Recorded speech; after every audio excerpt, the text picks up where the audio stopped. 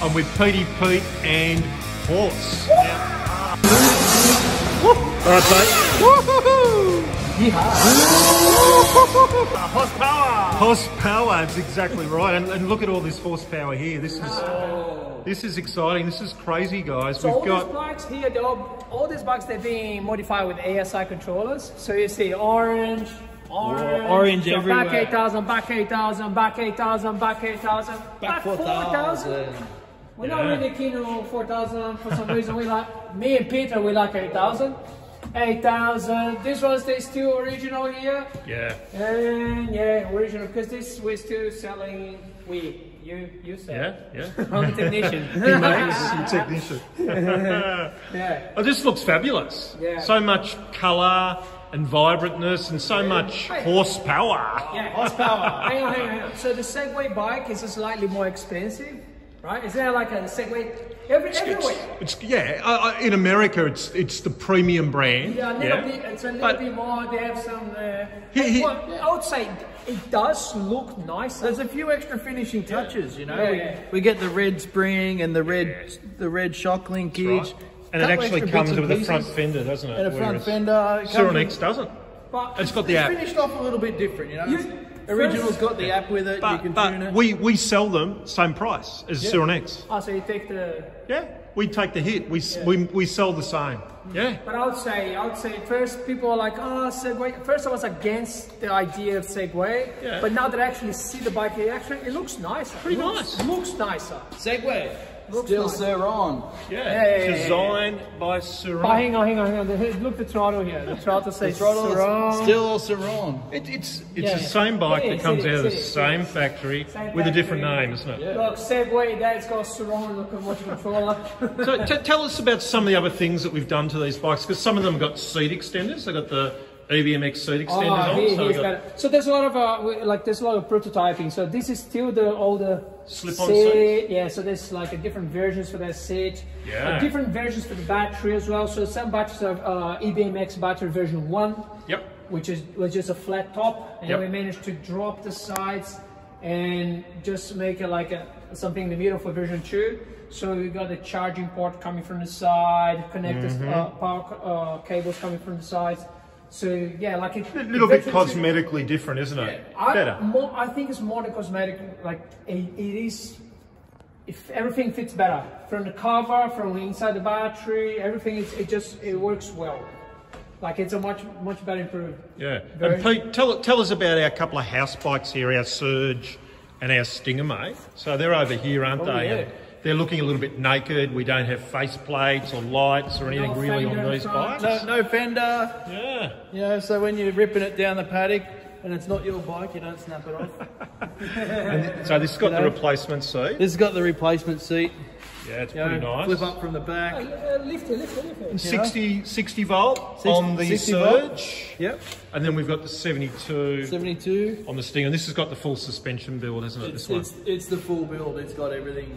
Yeah, I think is it still everyone's favourite bike? My favourite. Your favourite? I think Pete likes the Surge. I like the Surge, you know. I like both. But I don't mind them being a little bit smaller. Yeah. You know, it's electric. I like a nimble little bike in the tight stuff. Yeah. Lower centre of gravity. You sit a bit lower on this, don't you? A little bit lower. But as soon as it opens up and you get the big trails or even out on the supercross track, this thing is the weapon. This will rip. Yeah. You know, this is motocross, whatever you want to do. This is more traily.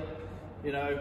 You can't put the power. You can't put too much power down on such a small, short wheelbase bike. That's true. It just goes up. Yeah. Like we tried different throttle tunes and stuff, but it's just like it's a short wheelbase. So kind of like in this bike, you're growing the bike. You know, like a much bigger wheel, much heavier wheel, much big wheel, much heavier wheel. So the bike it feels longer, feels bigger, heavier. I'm quite small guy, right? I would say I'm not a midget, but I'm not tall or straight. You're a little bloke, I'm on the stand here. Look, no, but I reckon I'm normal. But I reckon I'm normal. He's not normal. I'm normal. He's a bit sensitive. We've had a lot of fun building and modding these, and you know, there's been a lot of innovation that's gone into them as well. Tune is the magic. I reckon the tune is more than anything else here. We've got some more magic that's you know, gone into the tunes in the last couple of days. Yeah. We've been working pretty hard, and we try to make it like you need to be able to put all that power down without dying. We've got too much power. Yeah. Too much. We've got too much power. Look, 15 kilowatts. At first, I was like, we're gonna put more, and then we started having some experience, and then we're like, yeah. How do you actually ride 15 kilowatts on this sort of a bike? On the road, it's actually cool. Yeah, but once you pass 100-something kilometers an hour, the bike feels so sketchy. Yeah. And you feel like the swing arm.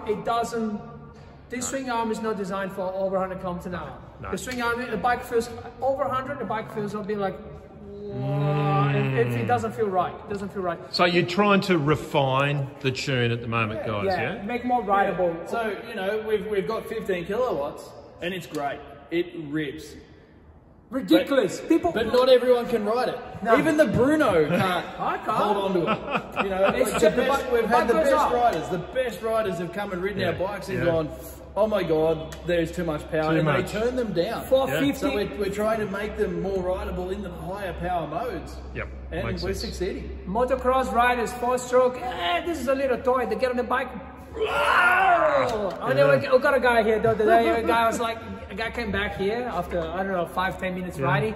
And then his words is like, this is bullet fast. This is bullet fast. And we asked him what mode did you ride in, power mode did you get up to? 3. He said 3. Out of 5, he's like 50% power. So like,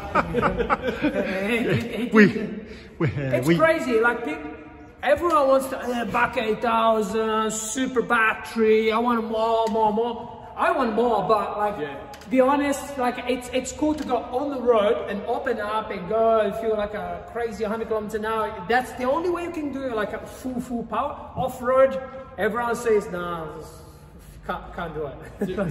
too much. If it doesn't spin the wheel, it throws you. Alta is 37 kilowatts, right? Yeah. I think it's like, I forgot now, but it's like 119 kilos. I can't remember. Sounds about right, yeah. But people say on the 2 top levels, you can't ride the bike. Can't ride it. And people are like, oh, of course I can. And then they ride.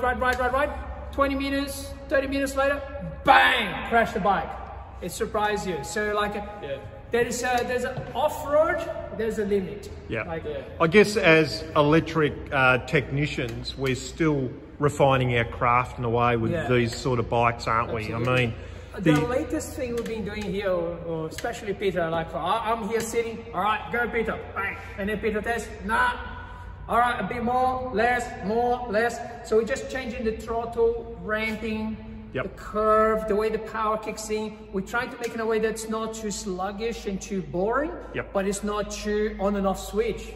Because this bike is so small and it's a lot of power, instant torque, and then the bike just comes, boom, you know. So we're trying to make it in a way that's between there, like not too crazy. You've only got to look at the workshop floor here. There's black lines everywhere. Oh yeah. Marks here, and then there's we're taking some paint. Okay, follow me, Bruno. Yeah, we're testing. Yeah, because people say, oh, can you roll backwards and full throttle? Throttle rollback demo. Instant.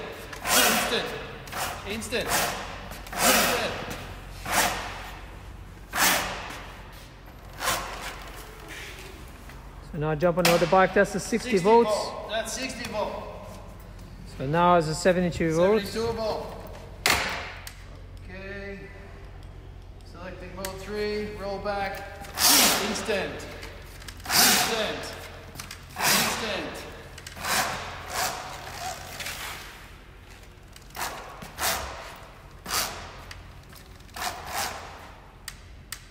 So just is that you know, so we're testing the rollback. People say you can't roll back at full throttle. So you've got that sorted, that issue sorted. That's brilliant. At the moment we have a delay here because we've been testing. So this one, we can make it one.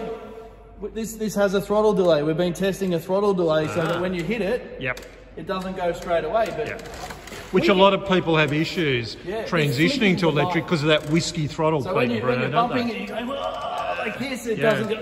Yeah. It's just you have a bit of a delay. I think it's a sensible thing.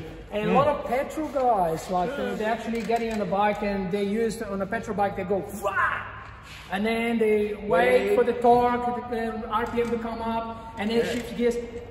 And then when they get on the bike and the throttle is too instant, they flip the bike.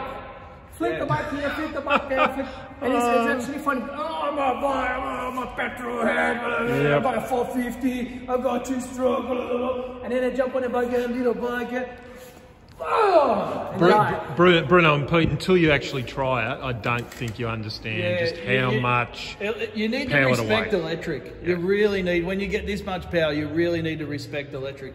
If you don't, you're going to land on the ground.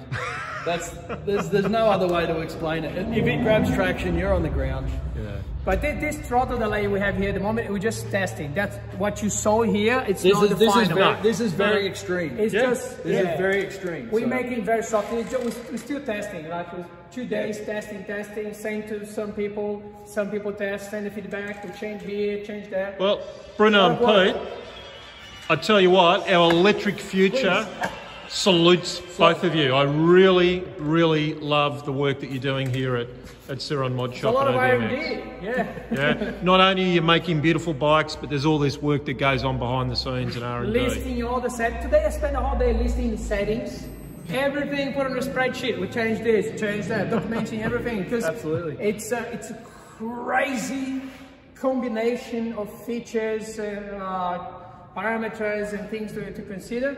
Yep. When you change one thing, it might impact the other one over there. So we need to have like a kind of like a total view of everything that we're doing. But this parameter affects this one as well. Gotcha. Yeah. So when you change this one, you go, oh yeah, but then you go and look at something else, you go, oh, maybe we need to go back and then change that, because you know, one parameter doesn't just do the one thing, it does many.